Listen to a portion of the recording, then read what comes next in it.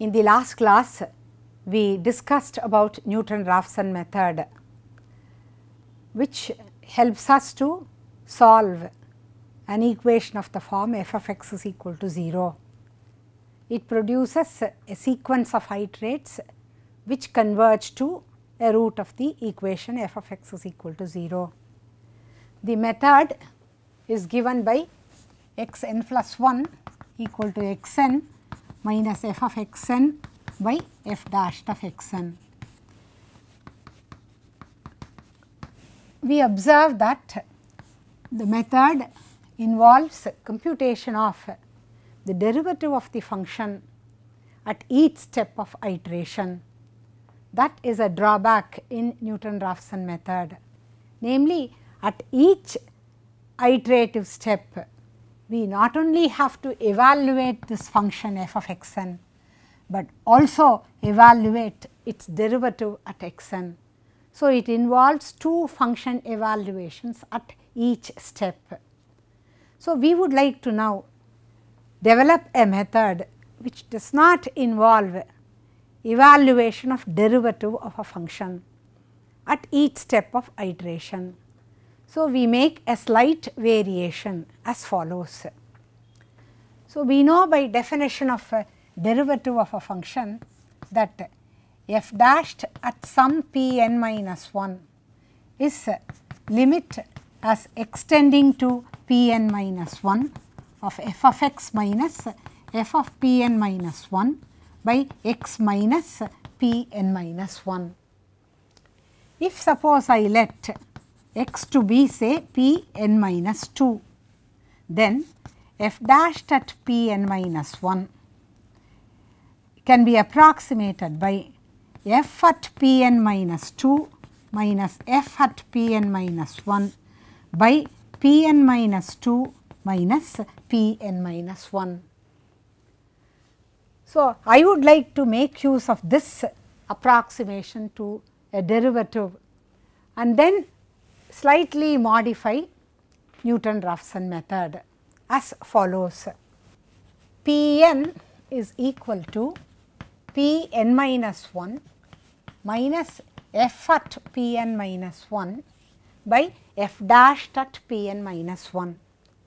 But f dashed at p n minus 1 is f of p n minus 2 minus f of p n minus 1, and numerator will have p n minus 2 minus p n minus 1.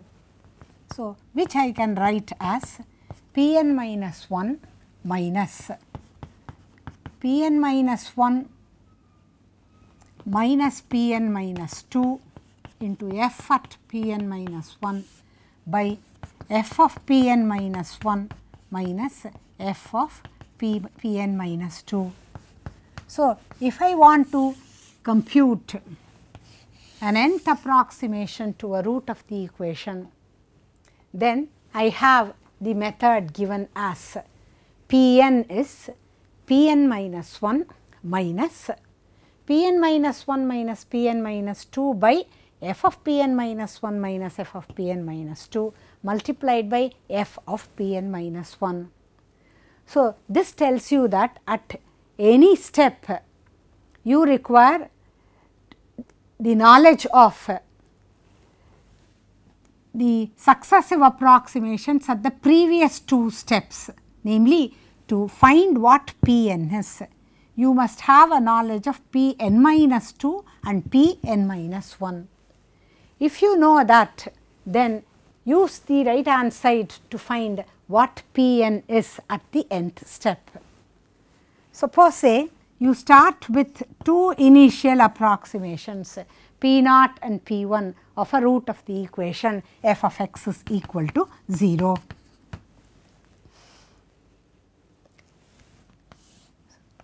So, this is the graph of the function say y is equal to f of x. So, I make two approximations p naught and p 1, and then I join the line passing through the points P naught comma f of P naught and P1 comma f of P1. And I see where this line crosses the x axis, and I call this as my next approximation, namely P2. The actual route is the point where the graph of the function crosses the x axis. So, this is the actual route. Initially, I take two values P naught and P1 which are close to this P, and then consider a line passing through the points P naught f of P naught, P1 f of P1, and then see where this line crosses the x axis and take that point as a next approximation to the root of the equation. Let us see what is P2. So, what do I need? I require the equation of a line passing through the point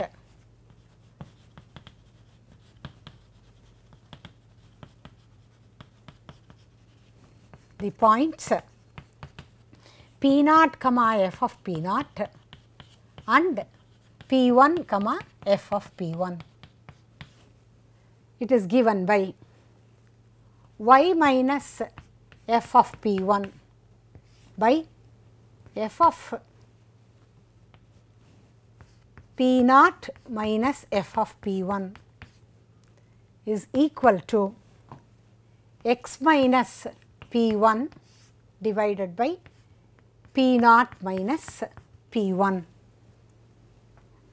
and therefore, we have y to be given by x minus P1 by P naught minus P1 into f of P naught minus f of P1 plus f at P1. What do I want? I want y to be 0 and x is P2, namely the point where the graph of the function crosses the x axis.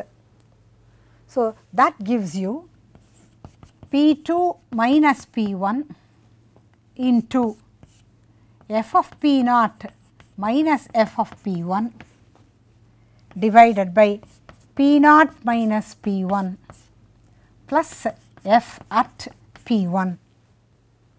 This gives me P2 as P1 minus f of P1 into P1 minus P naught by f of P1 minus f of P naught.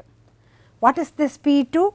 P2 is the point where the line joining P naught f of P naught and P1 f of P1 crosses the x axis, and that gives me the next approximation. Then what do? I join the line passing through the points P2 comma f of P2 and P1 comma f of P1 and see where it crosses the x axis and call that as P3. So, that I can express P3 now in terms of P2. What do you expect? P3 will be P2 minus f of P2 into P2 minus P1 by f of P2 minus f of P1. The computations are analogous to this, and then I continue this computation and generate successive iterates, and at the nth step my Pn is given by Pn minus 1 minus f of Pn minus 1 into Pn minus 1 minus Pn minus 2 by f at Pn minus 1 minus f at Pn minus 2 for n greater than or equal to 2. The method so derived is what is called the secant method. Why is it called the secant method? The reason is it approximates the curve in this interval by means of the chord or the secant passing through the 2 points p naught f of p naught, p1 f of p1 and so on. So, it derives its name secant, and you observe that as we move closer and closer to the root, right, this secant in the limit will become a tangent to the curve at the point P, and it is this tangent line which approximated the curve in the Newton-Raphson method. And that is why the method derives its name as secant method. And we observe that we do not have evaluation of derivative of a function. Instead, we have two function evaluations here again, but both of them are evaluation of the given function at two different points, namely p n minus 1 and p n minus 2. So, let us now compare secant method with Newton-Raphson method and see which converges faster. Let us now compare the performance of the secant method and the Newton-Raphson method. We will consider determining the root of the equation f of x is equal to cos x minus x equal to 0. By secant method, starting with two initial approximations, p naught as 0.5 and p1 as pi by 4. We observe that the successive approximations are given by this, and the result at p5 is accurate to 10th decimal place. A root of the equation is 0.739085132, and that is obtained at the 5th iteration using secant method, correct to 10 decimal places. We solve the same equation using Newton-Raphson method, which is given by xn plus 1 equal to xn minus f of xn by f dash of xn for n greater than or equal to 0. Starting with an initial approximation, which is this, it is the same as the p1 here. We observe that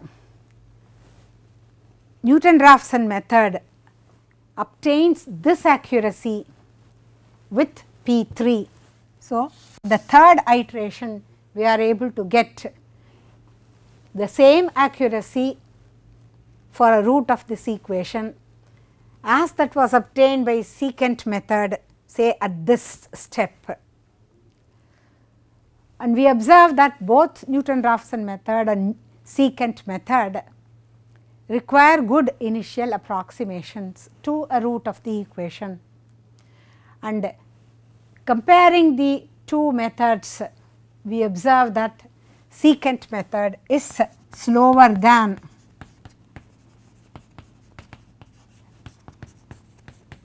Newton-Raphson method. So, you may ask me why then you consider this method which is slower than Newton-Raphson method, because you want to generate a sequence of iterates which converges faster. But there is an advantage when you use secant method. You do not have to compute the derivative of a function at each step of your iteration. You know what the function f of x is, and you have to evaluate it at two different points. That is the advantage of secant method. Whereas in Newton-Raphson method, you need to compute two different function evaluations, namely the function f and its derivative at each step of iteration. Another observation that we would like to make is the following.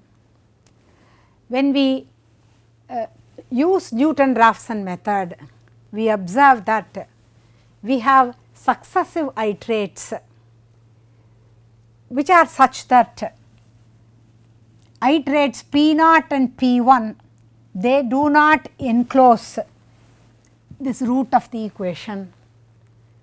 Similarly, P1 and P2, if you look at these two values, this interval does not enclose the given root of the equation. So, we come across in the computation of iterates using Newton-Raphson method that the interval of interest does not enclose a root of the equation, but when we consider the successive iterates, the iterates converge to the root of the equation. The same thing happens in the case of secant method also. When we look at secant method, we observe that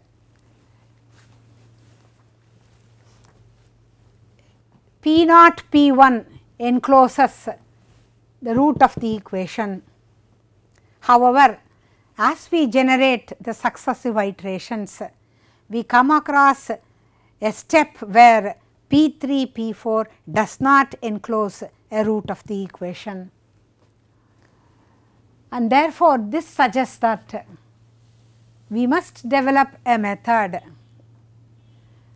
which takes care to see that a root of the equation lies in the interval at each step of our iteration. So, one of our observations from here is that Newton-Raphson method and secant method are not enclosure methods. Bisection method was an enclosure method, because at each step of iteration we had an interval which encloses a root of the equation. However, Newton-Raphson method and secant method are not enclosure methods, as is evident from this example. So, we would like to now modify secant method in such a way that we also want to ensure that at each step of iteration we have an interval which encloses a root of the equation, and this can be done very easily. What should we do? Let us consider the given equation y equal to f of x is equal to 0. So, we draw the graph of this function. The point where it crosses the x axis is the actual root. What did we do in secant method? We started with two initial approximations, namely P0 and P1. Then we approximated this curve by means of a straight line passing through the points P0 f of P0 and P1 f of P1, and then the point where it crosses the x axis was taken to be P2. But what do we want now? We said that we should ensure that at any step of iteration the interval must enclose a root of the equation. So, when we compute this P2, we check the sign of f of P2. If suppose f of P2 is negative and f of P1 is positive, then we know that a root lies in the interval P1 to P2. Here that is what happens, f of P2 is negative. So, a root lies in the interval P2 to P1, and so we join the straight line through the points P2 f of P2 and P1 f of P1, and the point where it crosses the x axis is P3. Suppose say in the case which we discuss, f of P2 turns out to be positive, then we check whether a root lies between P naught and P 2 or P 2 and P 1. Accordingly, we select that interval in which a root lies, and then we take a straight line joining the 2 points appropriately in such a way that at one of the points the function value has a negative sign and the other one has a function value which is positive sign, and therefore we ensure that a root lies in this interval and continue in our computations and determine the successive iterates. If we do this, namely if we start with some 2 initial approximations and continue to generate the successive approximations such that at each step we make sure that a root lies in that interval and then generate the successive iterates, then we are essentially solving the problem by what is called as the method of false position, namely it is a regular falsy method.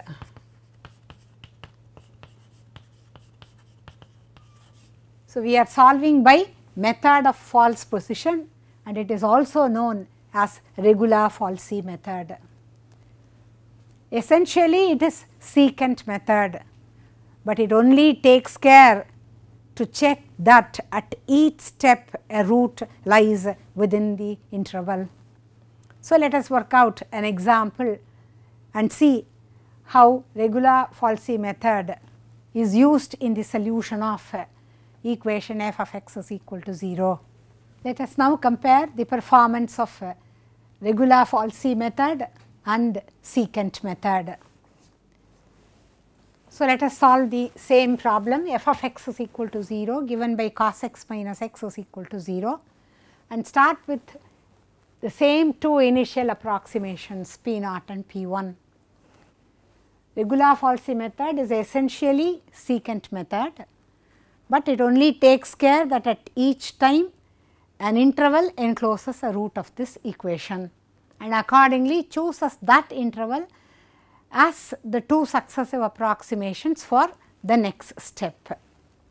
So, we observe that the successive approximations are given by these when you apply regular falsy method, and the result that we had earlier obtained using secant method is given by this, and we observe that the approximations obtained by the regular falsy method and the secant method, they agree through P 3.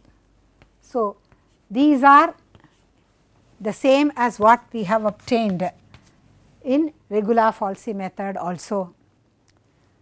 The secant method continues further and a root of the equation is obtained as this, correct to the desired degree of accuracy at the 5th iteration.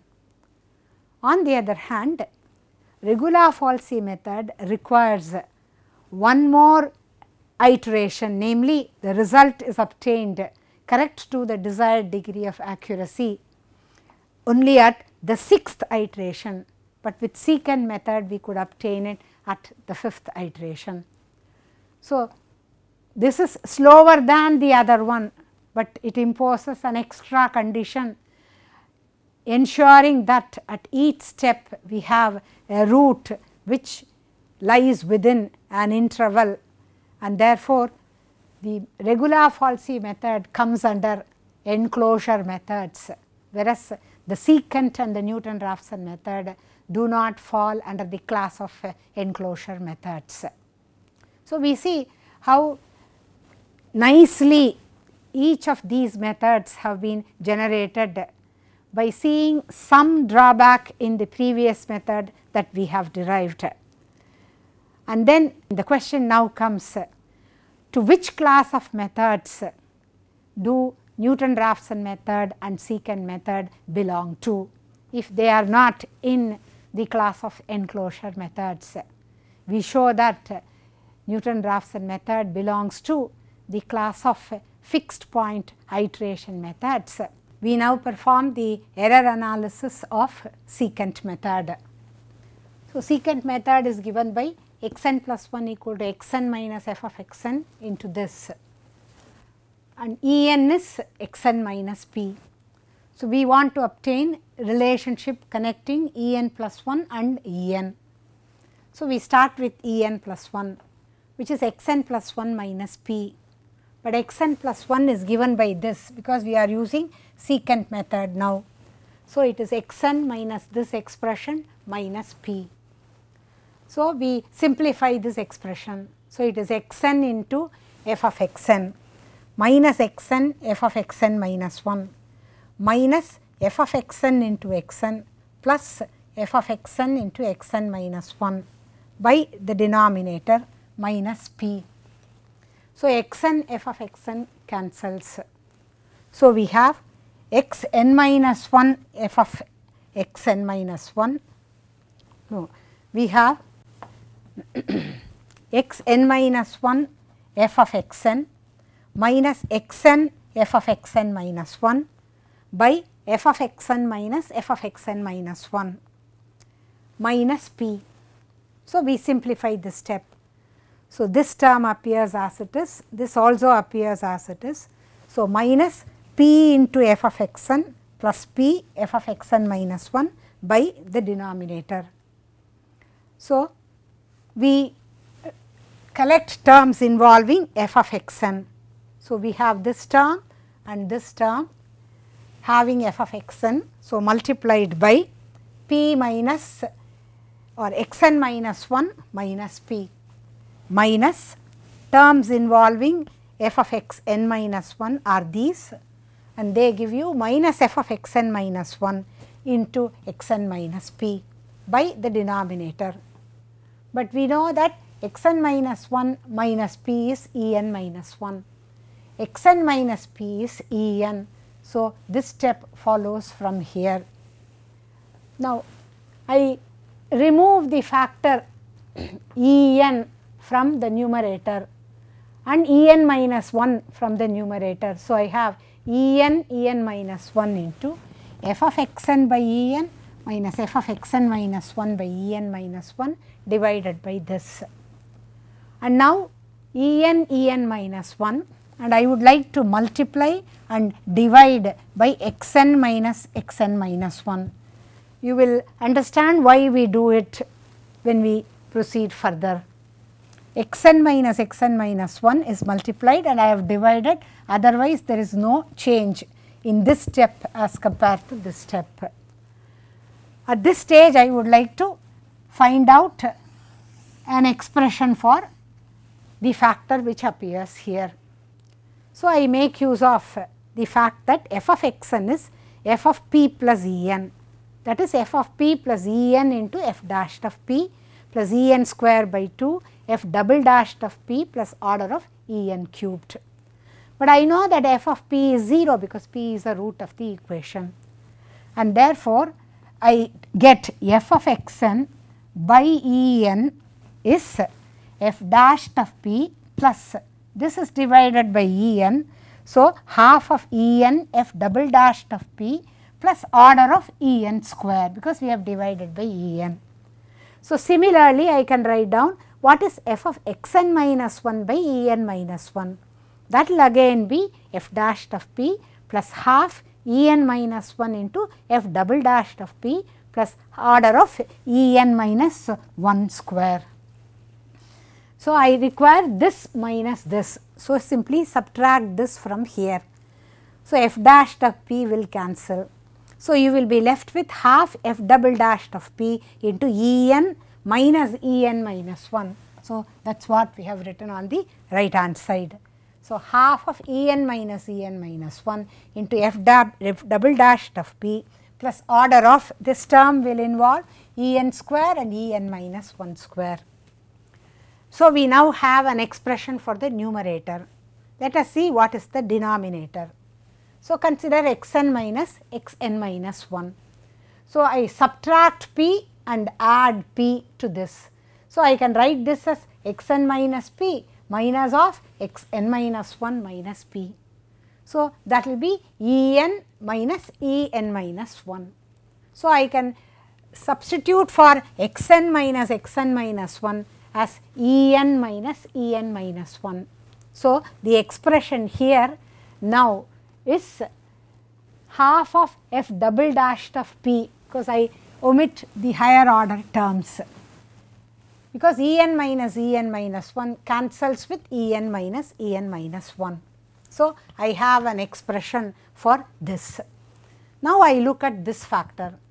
I know this is approximately 1 by f dashed of p, right. F dashed of p is this by this approximately. So, 1 by f dashed of p is this expression.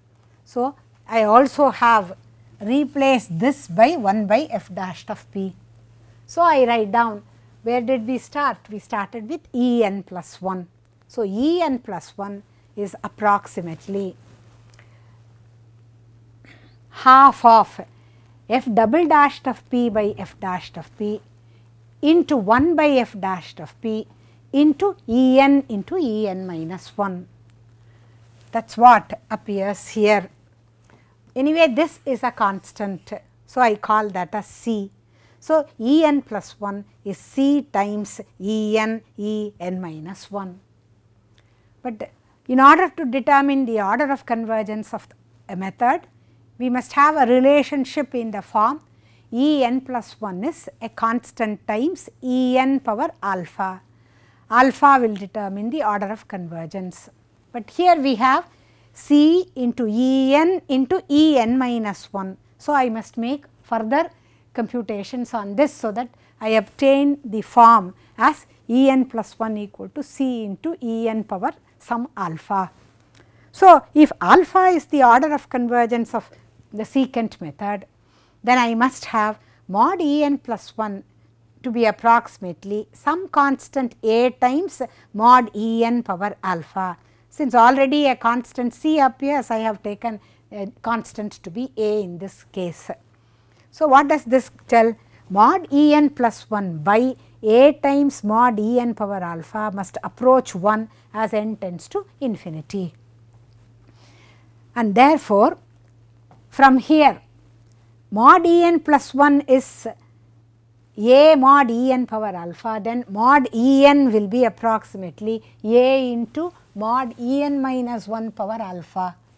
So, from here I obtained mod E n minus 1 is approximately 1 by a into mod E n raised to the power of 1 by alpha. And I know that E n plus 1 is C E n minus 1. What is E n plus 1? That is a mod E n power alpha, that is the left hand side. That must be approximately C into mod E n into what is mod E n minus 1? It is 1 by a mod E n power 1 by alpha. So, it is a power minus 1 by alpha into mod E n power 1 by alpha. So, I have a power 1 here, minus 1 by alpha on this side. So, I have a power 1 plus 1 by alpha into C to the power of minus 1, taking it to this side. That is approximately mod E n. I have a power 1 here, minus alpha which comes to this side, and a power 1 by alpha. So, mod E n power 1 minus alpha plus 1 by alpha. I observe that the left hand side a and c are constants, alpha is a constant. So, left hand side is a non-zero constant, while E n tends to 0 as n tends to infinity. So, I must have the power to which E n is raised to be 0 in order that this is satisfied. So, 1 minus alpha plus 1 by alpha must be 0. So, we have alpha square minus alpha minus 1 to be 0. So, solve this quadratic equation, that gives you alpha to be 1 plus or minus root 5 by 2. We observe that 1 minus root 5 by 2 is negative, I want alpha to be a positive constant, that is the order of convergence of the method. So, this is not possible. So, alpha is positive, and so I take alpha to be 1 plus root 5 by 2, and that is approximately 1.62. What is alpha? Alpha is the order of convergence of secant method, and it turns out to be 1.62. What is the order of convergence of bisection method? 1. What is the order of convergence of Newton-Raphson method? 2, and secant method has order of convergence which is 1.62, and so we say that the secant method has superlinear convergence, right. It is better than bisection method, but it is slower than Newton-Raphson method which converges quadratically. So, we say that this has superlinear convergence. We still have to obtain the asymptotic error constant. So, we look at the right hand side of 1, and that is equal to 1, because as E n tends to 0, as n tends to infinity, and therefore, the right hand side of 1 will be 1, and so we have a power 1 plus 1 by alpha into c power minus 1 must be 1. So, a must be c to the power of 1 by 1 plus alpha, but I know that alpha satisfies the equation 1 plus 1 by alpha minus alpha is 0. So, I can replace 1 plus 1 by alpha by alpha. So, I have c power 1 by alpha, but 1 by alpha is what? Alpha minus 1. So, c power alpha minus 1, but what is alpha? 1.62. So, a is c power 1.62 minus 1. So, c to the power of 0.62. Mod E n plus 1 is a mod E n power alpha. Alpha is 1 plus root 5 by 2, and a is given by f double dashed of p by twice f dashed of p raised to the power of 0.62. So, our error analysis shows that secant method is superior to bisection method, but it is inferior to Newton-Raphson method in the sense that the order of convergence of secant method is superlinear, it is 1.62, whereas that of bisection method is 1, and order of convergence of Newton-Raphson method is 2 as compared to the secant method which is 1.62. And these were all reflected in our examples when we solved equation f of x is equal to cos x minus x equal to 0, and we obtained the result correct to the desired degree of accuracy at the third iteration by Newton-Raphson method, whereas at the 20th iteration by bisection method, whereas by secant method we were able to obtain the solution correct to the desired degree of accuracy at the 5th iteration, and it is all because of the order of convergence of these methods. As I had already pointed out, Newton-Raphson method and secant method do not fall in the category of enclosure methods. We will show that they belong to the class of fixed point iteration methods. So, we shall discuss what we mean by fixed point iteration methods, and then show Newton-Raphson method belongs to this class, and we will continue with this in the next class.